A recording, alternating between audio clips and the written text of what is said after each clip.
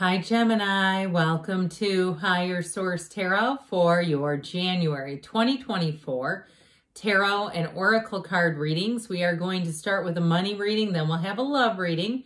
I have linked a Law of Attraction series from Eckhart Tolle in the description box below. If you're interested in that, I do feel like it's worth a visit. We'll start here with the money reading by taking a Fortune Oracle card. You know what? We left a card behind. I'm going to take that. You have fire. Let go of emotional upheaval and embrace the renewal of the present. Okay, that's about money. Let's see what the tarot wants to tell you here. What advice do you have for Gemini, Sun, Moon, Rising, and Venus to attract financial abundance and prosperity, please? What does Gemini need to know about money? Happy New Year, too, by the way. And if you don't mind hitting the like button, I sure do appreciate it. Okay, you have here the Three of Swords. I like that in the past. The Five of Pentacles moving forward. The Queen of Cups into your heart's desires. You have a deeper meaning here, though. I feel like somebody's going to have a transition, whether it be with career or even if you're moving to a new location, somewhere that really is drawing you. You have this energy throughout the cards of being almost pulled forward. As I always say, the pain pushes until the vision pulls. That vision is pulling you, but in the outcome, you have the Queen of Cups. So I definitely feel like as we look at this, I'll show it to you and then we'll get back into the other cards. But look at how she looks at that cup. And when you see the other cups and the other cards, they're not nearly as ornate. And so there's a symbolism there. Somebody here, I feel like you're going to have more than you thought you would. You're going to make bigger gains than you thought you even could. Doors are going to open to you that you didn't even know were available to you. So we have here water, and especially with this watery energy, I do feel like if you have had an emotional upheaval like the Fortune Oracle talked about with this Three of Swords, if you had some sort of betrayal like a job loss that was unpredictable, something that was unexpected, a gut punch out of nowhere, or even if your whole world was turned upside down, it could even be related to a relationship going through a breakup or a divorce where finances were a big part of the deal. I do feel like it's represented here in the past, but we're going to move forward. And so you've got this energy with this Five of Pentacles of kind of like trudging forward, 1 foot at a time, 1 step at a time.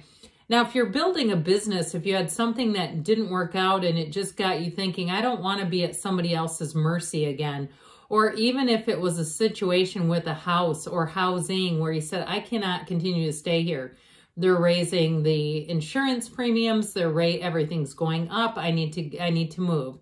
If that happened with you, I heard Virginia for some reason. I feel like some people would be more inclined to move to there than out of the state of Virginia, but it may be something like that, where it's similar, even if you live in another country and you're going, well, there's definitely no way I'm moving there. But something that feels like it's a little bit more within reach, a lot more comfortable. Something about it just feels natural and easy. Moving into something that I do feel like ultimately brings you true joy. So it's oftentimes when something doesn't work out the way we thought it would, that something even better happens as a result. And that's what you've got coming in here. This will be, whatever these changes are, they also allow you to take care of yourself. But like I said, the first inclination I get off of this is the way she adores that cup, the way she looks at it like it's a prize, like it's something special. So I definitely feel like you are going to make gains. If something didn't go in your career in the way you thought it was, like I said, you're walking into something so much better. And with this Eight of Cups, this is in the advice. This is the hero's journey. So I feel like they're telling you not to settle and keep moving forward. Now, for some, I understand if you lost a job, sometimes we have to do things in the interim just to make ends meet. But I do feel like you see it as that. You see it for what it is and not seeing it as I'm just going to stay here, even though it's really not my passion. I feel like that's what this is all about, walking towards your life's purpose and your passion. So we are going to take a card from the Abraham Playbook. This was just the card that's about the deck, okay? It doesn't, I'll take that out of there so it doesn't confuse people. There's no particular message, but let's hear from Money and the Law of Attraction. I can make a career of living happily ever after. Interesting. A very good career choice would be to gravitate toward those activities and to embrace those desires that harmonize with your core intentions. It really reminds me of that Eight of Cups, which are freedom and growth and joy. Make a career of living a happy life rather than trying to find work that will produce enough income that you can do things with your money that will then make you happy. When feeling happy is of paramount importance to you, and what you do for a living makes you happy, you have found the best of all combinations. So I even saw somebody, like, especially if you're retired and you feel like you have more time than you'd like to. I even saw somebody at what looked like some sort of a floral and candle shop working in a place like that would just be just kind of a fun atmosphere. All right, now we're going to ask about love here. Okay, what do Gemini, Sun, Moon, Rising, and Venus need to know about love? We'll use those as clarifiers, just by the way. Guidance for Gemini to manifest the love of their lives into their lives, please. All right. So same setup, 4 cards, but we do have 2 clarifiers this time. In the past, we have the 10 of Swords. We've got the Knight of Wands, and you're coming into the King of Wands, very fiery. Now we have the 2 of Pentacles along with what looks like 3 cards, okay, up here. And we'll talk about this in a moment. We are going to take a card from Louise Hay.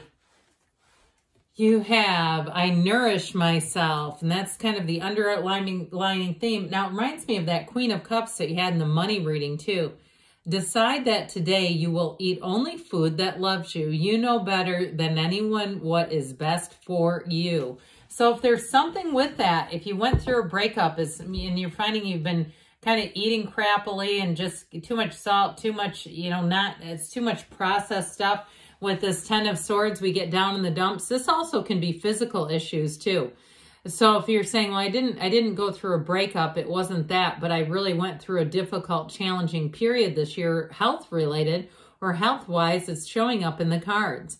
Now this is in the past, and I feel like you're definitely getting your mojo back or have it back as we step into the reading.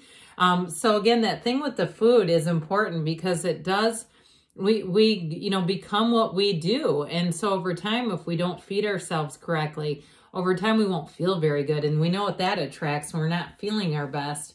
So with the Knight of Wands, you have somebody showing up here that is quite the charmer. And I do feel like you two have a fun energy between the two of you, banter, that kidding and joking, but it's not passive aggressive. It doesn't feel like there's a mean undercurrent. It really does feel light. It feels easy. It feels fun. Now, if you have been caught up with somebody who does tend to do the passive-aggressive jabs, this is not them. And you may find that it's time to move on if you have somebody who's doing that, because after a while, it's like, this is no longer amusing. And I don't find it funny anyway, but either way, if at one point that was happening, I feel like it's let's move on to something better. Because what happens with this Knight of Wands, the Knight becomes a king. And male or female doesn't matter. It's a relationship that develops and grows. Now, I'd also tell you, too, with this Knight of Wands, he is the knight in shining armor of the tarot. And so you'll find that when this knight shows up, it is somebody who wants to support, somebody who wants to be there for you in all areas. So the charisma is the first part of that knight, but he's busy. He tends to be a very busy energy.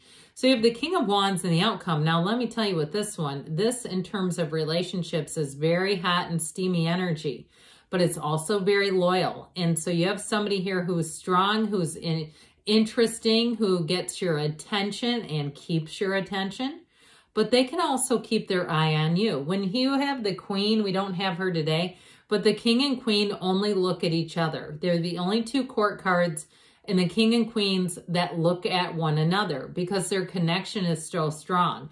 So whoever this is, they totally get you. I keep seeing dandelions, like a big field of dandelions. So what came out in the advice is more cards than I normally would pick, but the cards sometimes have a mind of their own. Now, if you're asking about reconciliation, I do feel like you have a choice here, Gemini. We have Cancer here. We've got air, fire, and a little bit of earth. I feel like you're going to have a choice, but I do feel like you have somebody from the past who keeps tabs on you. Now, if that person is not leveled up, you've got an important encounter. You've got somebody you're going to meet here, okay, right here. And that is going to give you a second look. So I just keep getting this energy, this duality of somebody who's not quite leveled up and somebody who is. Okay, and this is where cross watchers get a little testy. They don't always like that. But I'm telling you what, you're going to have a choice there. And I do feel like with the Chariot, you're going to pick somebody who's very committed. They've got that committed, wonderful law of attraction energy showing up here. Now we'll ask the whispers of love. What else you need to know about love?